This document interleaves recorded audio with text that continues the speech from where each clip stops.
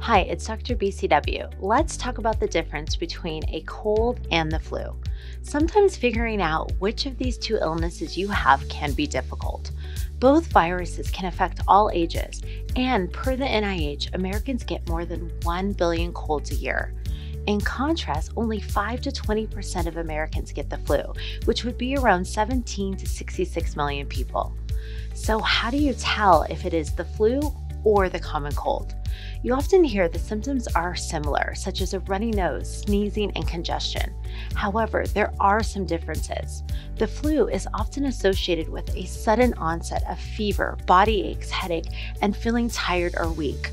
My patients in the urgent care will often share they fell ill suddenly, whereas a common cold usually starts slowly. Whether it's the flu, a common cold, or both at once, these usually resolve without medications. However, it's worth noting that depending upon your health status, you may develop more severe complications from the flu or a cold. So always check with your healthcare provider if you have any concerns. And if you aren't sure, most urgent care clinics can test you for the flu.